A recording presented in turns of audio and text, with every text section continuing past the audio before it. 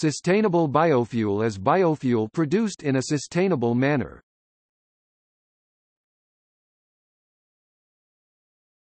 Topic: Sustainability standards. In 2008, the Roundtable for Sustainable Biofuels released its proposed standards for sustainable biofuels. This includes 12 principles. Biofuel production shall follow international treaties and national laws regarding such things as air quality, water resources, agricultural practices, labor conditions, and more. Biofuels projects shall be designed and operated in participatory processes that involve all relevant stakeholders in planning and monitoring. Biofuels shall significantly reduce greenhouse gas emissions as compared to fossil fuels. The principle seeks to establish a standard methodology for comparing greenhouse gases (GHG) benefits. Biofuel production shall not violate human rights or labor rights, and shall ensure decent work and the well-being of workers. Biofuel production shall contribute to the social and economic development of local, rural and indigenous peoples and communities. Biofuel production shall not impair food security. Biofuel production shall avoid negative impacts on biodiversity, ecosystems and areas of high conservation value. Biofuel production shall promote practices that improve soil health and minimize degradation.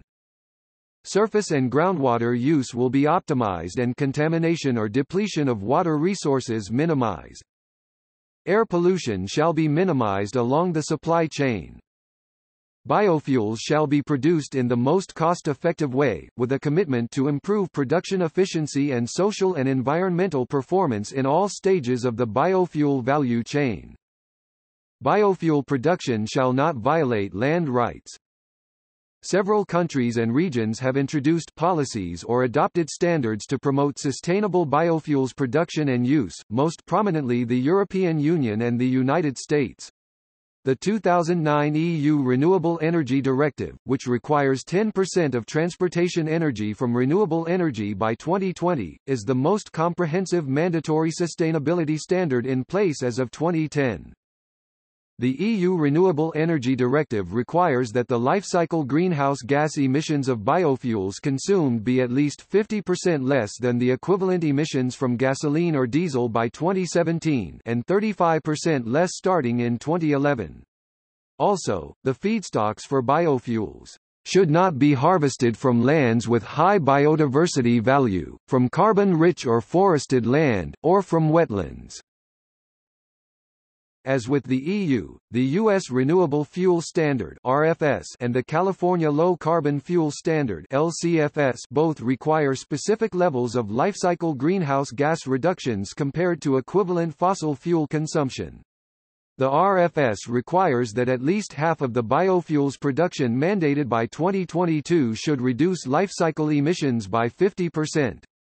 The LCFS is a performance standard that calls for a minimum of 10% emissions reduction per unit of transport energy by 2020.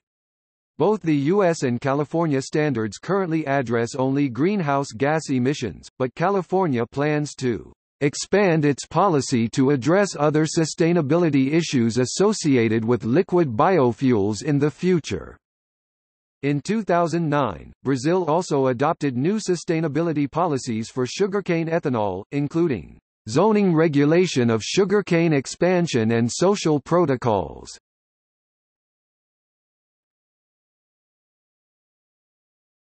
Topic: Why it is needed. Biofuels, in the form of liquid fuels derived from plant materials, are entering the market, driven by factors such as oil price spikes and the need for increased energy security. However, many of these first-generation biofuels that are currently being supplied have been criticized for their adverse impacts on the natural environment, food security, and land use. The challenge is to support second, third, and fourth-generation biofuel development. Second-generation biofuels include new cellulosic technologies, with responsible policies and economic instruments to help ensure that biofuel commercialization is sustainable. Responsible commercialization of biofuels represents an opportunity to enhance sustainable economic prospects in Africa, Latin America and Asia. Biofuels have a limited ability to replace fossil fuels and should not be regarded as a silver bullet to deal with transport emissions. However, they offer the prospect of increased market competition and oil price moderation. A healthy supply of alternative energy sources will help to combat gasoline price spikes and reduce dependency on fossil fuels, especially in the transport sector. Using transportation fuels more efficiently is also an integral part of a sustainable transport strategy.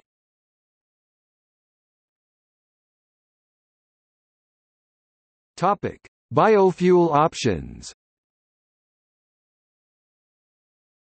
Biofuel development and use is a complex issue because there are many biofuel options which are available.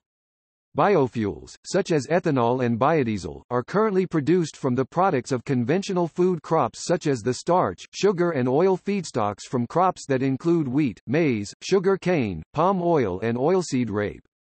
Some researchers fear that a major switch to biofuels from such crops would create a direct competition with their use for food and animal feed, and claim that in some parts of the world the economic consequences are already visible. Other researchers look at the land available and the enormous areas of idle and abandoned land and claim that there is room for a large proportion of biofuel also from conventional crops. Second-generation biofuels are now being produced from a much broader range of feedstocks including the cellulose in dedicated energy crops, perennial grasses such as switchgrass and Miscanthus gigantea, forestry materials, the co-products from food production, and domestic vegetable waste. Advances in the conversion processes will improve the sustainability of biofuels, through better efficiencies and reduced environmental impact of producing biofuels, from both existing food crops and from cellulosic sources. In 2007, Ronald Oxburgh suggested in the Courier Mail that production of biofuels could be either responsible or irresponsible and had several trade-offs. Produced responsibly, they are a sustainable energy source that need not divert any land from growing food nor damage the environment. They can also help solve the problems of the waste generated by Western society, and they can create jobs for the poor where previously were none. Produced irresponsibly, they at best offer no climate benefit and, at worst, have detrimental social and environmental consequences. In other words, biofuels are pretty much like any other product. In 2008, the Nobel Prize-winning chemist Paul J. Crutzen published findings that the release of nitrous oxide (N2O) emissions in the production of biofuels means that they contribute more to global warming than the fossil fuels they replace. According to the Rocky Mountain Institute, sound biofuel production practices would not hamper food and fiber production, nor cause water or environmental problems, and would enhance soil fertility. The selection of land on which to grow the feedstocks is a critical component of the ability of biofuels to deliver sustainable solutions. A key consideration is the minimization of biofuel competition for prime cropland. Biofuels are different from fossil fuels in regard to carbon emissions being short-term, but are similar to fossil fuels in that biofuels contribute to air pollution. Raw biofuels burned to generate steam for heat and power, produces airborne carbon particulates, carbon monoxide and nitrous oxides. The WHO estimates 3.7 million premature deaths worldwide in 2012 due to air pollution.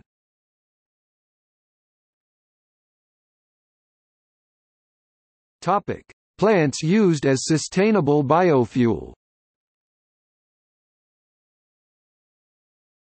Sugarcane in Brazil. Brazil's production of ethanol fuel from sugarcane dates back to the 1970s, as a governmental response to the 1973 oil crisis. Brazil is considered the biofuel industry leader and the world's first sustainable biofuels economy. Inslee, J. Bracken Hendricks 2007. 6. Homegrown Energy. Apollo's Fire. Island Press, Washington, D.C. pp. 153-155, 160-161. ISBN 978-1-59726-175-3. In 2010, the U.S. Environmental Protection Agency designated Brazilian sugarcane ethanol as an advanced biofuel due to EPA's estimated 61% reduction of total life cycle greenhouse gas emissions, including direct and indirect land use change emissions. Brazil's sugarcane ethanol fuel program success and sustainability is based on the most efficient agricultural technology for sugarcane cultivation in the world, uses modern equipment and cheap sugar cane as feedstock. The residual cane waste bagasse is used to process heat and power, which results in a very competitive price and also in a high energy balance, output energy, input energy, which varies from 8.3 for average conditions to 10.2 for best practice production. A report commissioned by the United Nations, based on a detailed review of published research up to mid-2009 as well as the input of independent experts worldwide, found that ethanol from sugar cane as produced in Brazil in some circumstances does better than just zero emission. If grown and processed correctly, it has negative emission, pulling CO2 out of the atmosphere, rather than adding it. In contrast, the report found that U.S. use of maize for biofuel is less efficient, as sugarcane can lead to emissions reductions of between 70% and well over 100% when substituted for gasoline. Several other studies have shown that sugarcane-based ethanol reduces greenhouse gases by 86 to 90% if there is no significant land use change. In another study commissioned by the Dutch government in 2006 to evaluate the sustainability of Brazilian bioethanol concluded that there is sufficient water to supply all foreseeable long-term water requirements for sugarcane and ethanol production. This evaluation also found that consumption of agrochemicals for sugar cane production is lower than in citric, corn, coffee and soybean cropping. The study found that development of resistant sugar cane varieties is a crucial aspect of disease and pest control and is one of the primary objectives of Brazil's cane genetic improvement programs. Disease control is one of the main reasons for the replacement of a commercial variety of sugar cane. Another concern is the fact that sugarcane fields are traditionally burned just before harvest to avoid harm to the workers, by removing the sharp leaves and killing snakes and other harmful animals, and also to fertilize the fields with ash. Mechanization will reduce pollution from burning fields and has higher productivity than people, and due to mechanization the number of temporary workers in the sugarcane plantations has already declined. By the 2008 harvest season, around 47% of the cane was collected with harvesting machines. Regarding the negative impacts of the potential direct and indirect effect of land use changes on carbon emissions, the study commissioned by the Dutch government concluded that it is very difficult to determine the indirect effects of further land use for sugar cane production, i.e. sugar cane replacing another crop like soy or citrus crops, which in turn causes additional soy plantations replacing pastures, which in turn may cause deforestation, and also not logical to attribute all these soil carbon losses to sugar cane.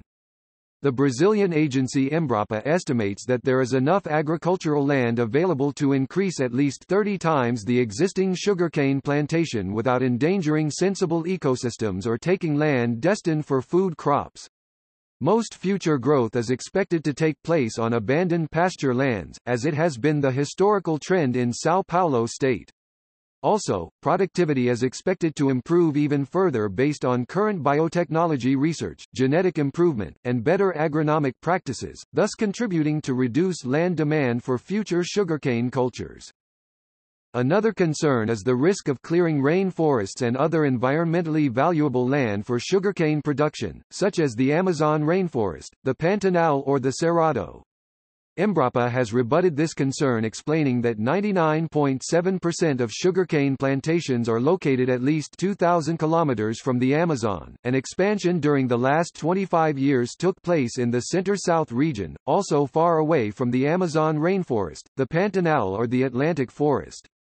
In São Paulo state, growth took place in abandoned pasture lands.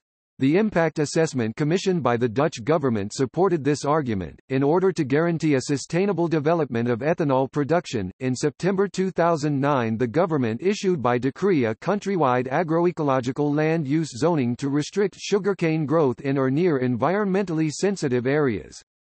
According to the new criteria, 92.5% of the Brazilian territory is not suitable for sugarcane plantation. The government considers that the suitable areas are more than enough to meet the future demand for ethanol and sugar in the domestic and international markets foreseen for the next decades. Regarding the food versus fuel issue, a World Bank research report published on July 2008 found that Brazil's sugar-based ethanol did not push food prices appreciably higher. This research paper also concluded that Brazil's sugar-cane-based ethanol has not raised sugar prices significantly. An economic assessment report also published in July 2008 by the OECD agrees with the World Bank report regarding the negative effects of subsidies and trade restrictions, but found that the impact of biofuels on food prices are much smaller. A study by the Brazilian research unit of the Fundação Getúlio Vargas regarding the effects of biofuels on grain prices concluded that the major driver behind the 2007-2008 rise in food prices was speculative activity on futures markets under conditions of increased demand in a market with low grain stocks. The study also concluded that there is no correlation between Brazilian sugarcane cultivated area and average grain prices, as on the contrary, the spread of sugarcane was accompanied by rapid growth of grain crops in the country.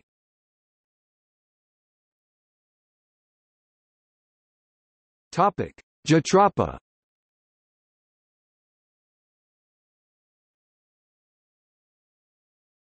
Topic: India and Africa. Crops like Jatropha, used for biodiesel, can thrive on marginal agricultural land where many trees and crops won't grow, or would produce only slow growth yields. Jatropha cultivation provides benefits for local communities. Cultivation and fruit picking by hand is labor-intensive and needs around one person per hectare. In parts of rural India and Africa this provides much-needed jobs. About 200,000 people worldwide now find employment through Jatropha. Moreover, villagers often find that they can grow other crops in the shade of the trees. Their communities will avoid importing expensive diesel and there will be some for export too.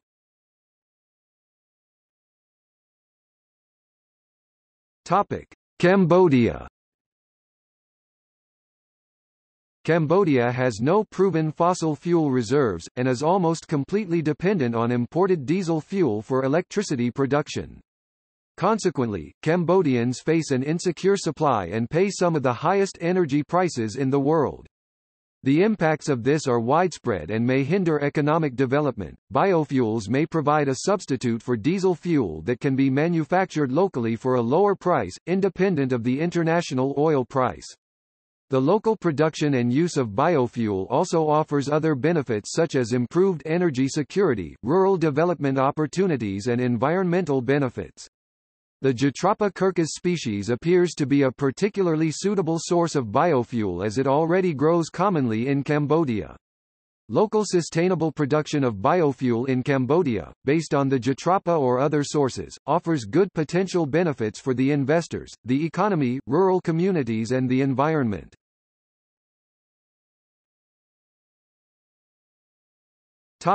Mexico. Jatropha is native to Mexico and Central America and was likely transported to India and Africa in the 1500s by Portuguese sailors convinced it had medicinal uses. In 2008, recognizing the need to diversify its sources of energy and reduce emissions, Mexico passed a law to push developing biofuels that don't threaten food security, and the Agriculture Ministry has since identified some 2.6 million hectares (6.4 million acres) of land with a high potential to produce Jatropha. The Yucatan Peninsula, for instance, in addition to being a corn-producing region, also contains abandoned sisal plantations, where the growing of Jatropha for biodiesel production would not displace food. On April 1, 2011, Interjet completed the first Mexican aviation biofuels test flight on an Airbus A320. The fuel was a 70-30 traditional jet fuel biojet blend produced from Jatropha oil provided by three Mexican producers, Global Energías Renovables, a wholly owned subsidiary of U.S.-based Global Clean Energy Holdings, Bencafser S.A. and Energy JHSA. Honeywell's UOP processed the oil into bio-SPK, synthetic paraffinic kerosene. Global Energias Renovables operates the largest Jatropha farm in the Americas. On August 1, 2011, Aeromexico, Boeing, and the Mexican government participated in the first biojet-powered transcontinental flight in aviation history. The flight from Mexico City to Madrid used a blend of 70% traditional fuel and 30% biofuel, aviation biofuel. The biojet was produced entirely from Jatropha oil. Topic: Pongamia pinnata in Australia and India. Pongamia pinnata is a legume native to Australia, India, Florida, USA, and most tropical regions, and is now being invested in as an alternative to Jatropha for areas such as northern Australia, where Jatropha is classed as a noxious weed. Commonly known as simply Pongamia, this tree is currently being commercialized in Australia by Pacific Renewable Energy, for use as a diesel replacement for running in modified diesel engines or for conversion to biodiesel using first or second generation biodiesel techniques, for running in unmodified diesel engines.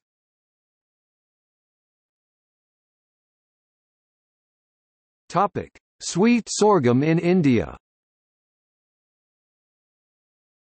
Sweet sorghum overcomes many of the shortcomings of other biofuel crops. With sweet sorghum, only the stalks are used for biofuel production, while the grain is saved for food or livestock feed. It is not in high demand in the global food market, and thus has little impact on food prices and food security. Sweet sorghum is grown on already farmed drylands that are low in carbon storage capacity, so concerns about the clearing of rainforest do not apply. Sweet sorghum is easier and cheaper to grow than other biofuel crops in India and does not require irrigation, an important consideration in dry areas. Some of the Indian sweet sorghum varieties are now grown in Uganda for ethanol production. A study by researchers at the International Crops Research Institute for the Semi-Arid Tropics (ICRISAT) found that growing sweet sorghum instead of grain sorghum could increase farmers' incomes by $40 per hectare per crop because it can provide food, feed and fuel. With grain sorghum currently grown on over 11 million hectares in Asia and on 23.4 million hectares in Africa, a switch to sweet sorghum could have a considerable economic impact.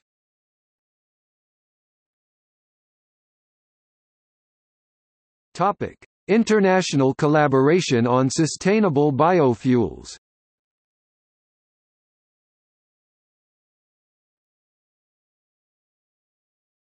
Topic: Roundtable on sustainable biomaterials. Public attitudes and the actions of key stakeholders can play a crucial role in realizing the potential of sustainable biofuels. Informed discussion and dialogue, based both on scientific research and an understanding of public and stakeholder views, is important. The Roundtable on Sustainable Biofuels is an international initiative which brings together farmers, companies, governments, non-governmental organizations, and scientists who are interested in the sustainability of biofuels production and distribution.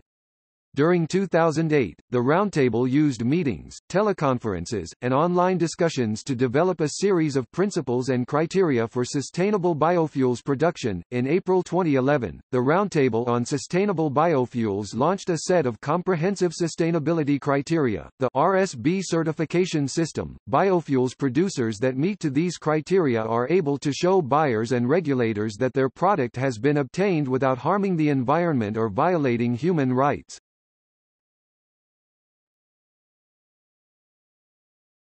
Topic: Sustainable Biofuels Consensus. The Sustainable Biofuels Consensus is an international initiative which calls upon governments, the private sector, and other stakeholders to take decisive action to ensure the sustainable trade, production, and use of biofuels. In this way, biofuels may play a key role in energy sector transformation, climate stabilization, and resulting worldwide revitalization of rural areas. The Sustainable Biofuels Consensus envisions a landscape that provides food, fodder, fiber, and energy, which offers opportunities for rural development, that diversifies energy supply, restores ecosystems, protects biodiversity, and sequesters carbon.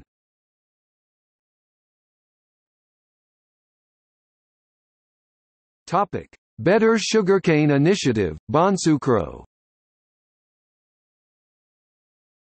In 2008, a multi-stakeholder process was initiated by the World Wildlife Fund and the International Finance Corporation, the private development arm of the World Bank, bringing together industry, supply chain intermediaries, end users, farmers and civil society organizations to develop standards for certifying the derivative products of sugar cane, one of which is ethanol fuel. The Bonsucro standard is based around a definition of sustainability which is founded on 5 principles.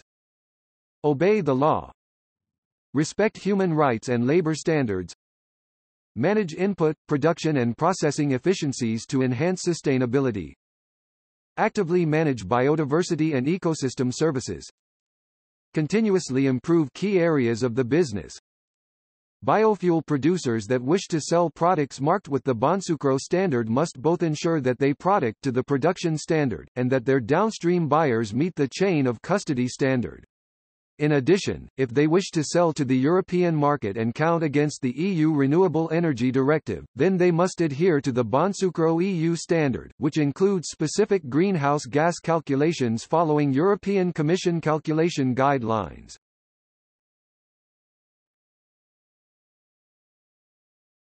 Topic: Oil price moderation. Biofuels offer the prospect of real market competition and oil price moderation. According to the Wall Street Journal, crude oil would be trading 15% higher and gasoline would be as much as 25% more expensive, if it were not for biofuels. A healthy supply of alternative energy sources will help to combat gasoline price spikes.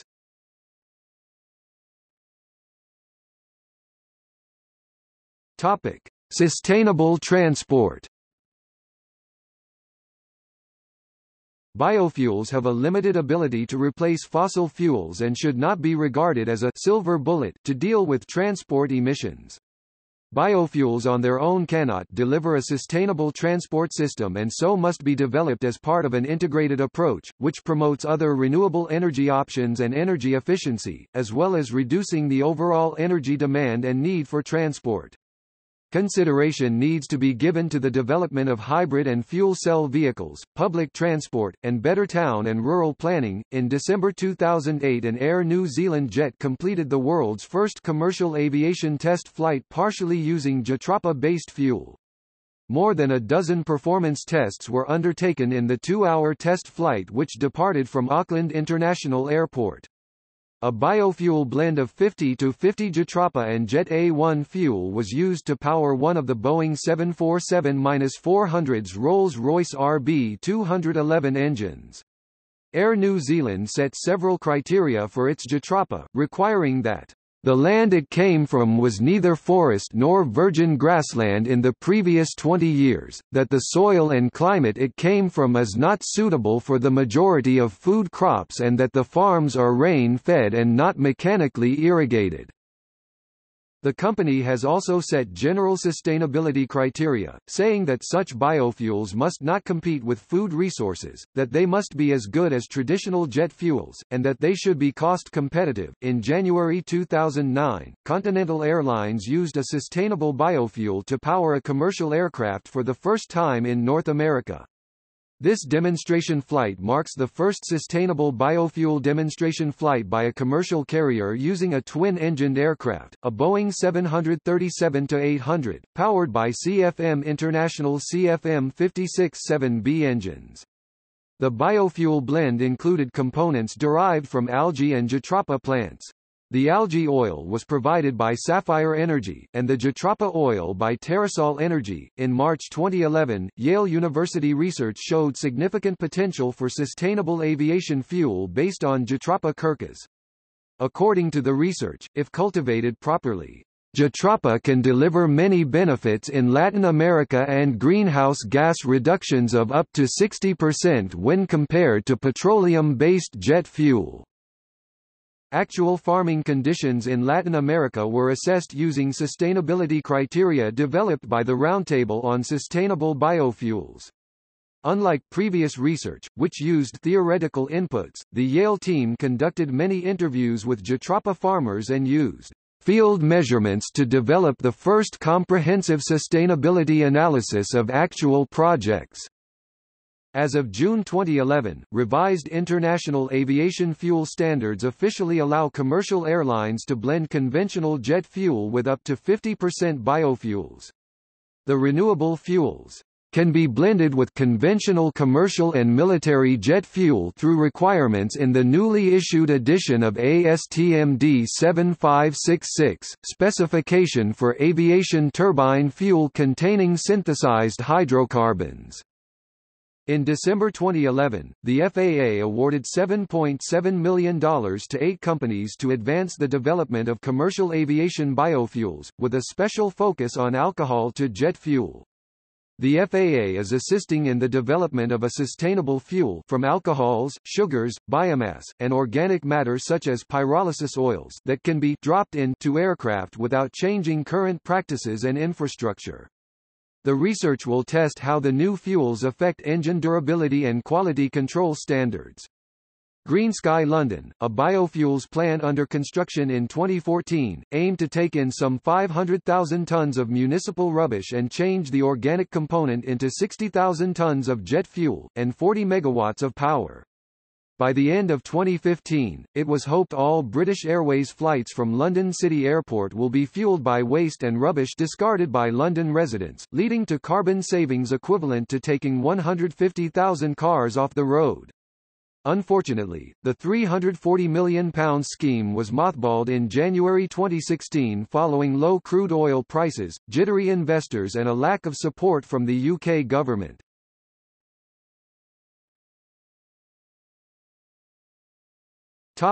See also: Environmental impact of aviation, Food versus fuel, Issues relating to biofuels, Sustainable oils.